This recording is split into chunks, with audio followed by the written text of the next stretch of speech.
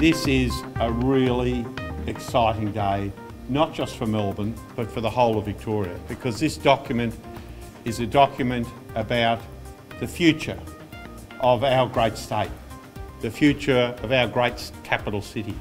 But it's also about the future of regional and rural Victoria and the balance between growth of Melbourne and growth in regional and rural Victoria. We set out to create a strategy that is not only understood by Melburnians and Victorians, but absolutely owned by those Melburnians and Victorians, because they've had their chance to have their say and participation in this process. It defines the type of city Melbourne will be, but it's based on the type of city we want Melbourne to be.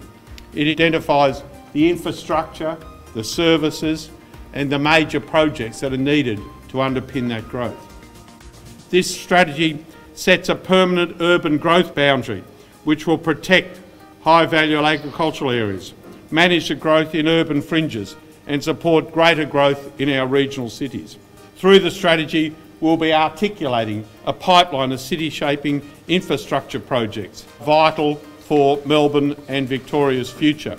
Projects like the Regional Rail Project, which will improve services from regional and rural Victoria and improve services on our metro lines in the western and northwest. The East-West Link, which fills that missing link between the end of the Eastern Freeway and CityLink and gives us both a southern route around Melbourne and a northern route around Melbourne. Absolutely essential, and links support to the Western Ring Road and to the eastern suburbs.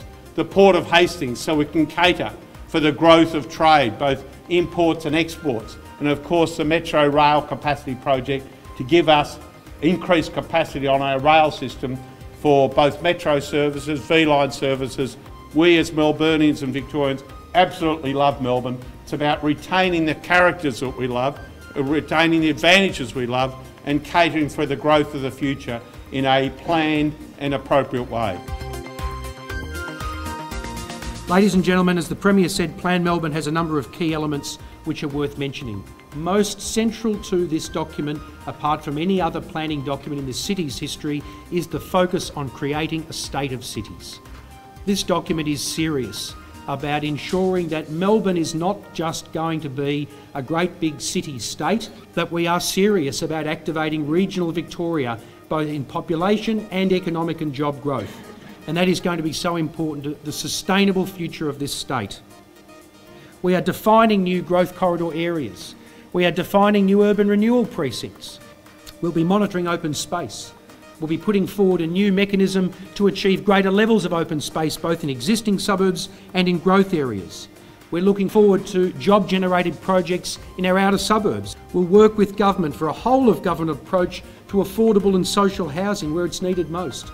There'll be 5 new metropolitan sub-regions for local government so that we've got a regional approach to city planning as we do with regional planning. This document, unlike any other metropolitan planning strategy, has an implementing authority, a body that will implement it from its very start, that will oversee the guidance and implementation of a metropolitan planning policy through a new metropolitan planning authority.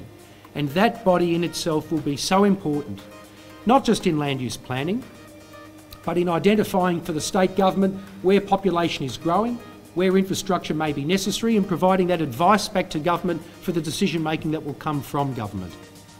Ladies and gentlemen, comment will close on Plan Melbourne on the 6th of December. The document will ultimately be implemented on Wednesday, the 1st of January 2014.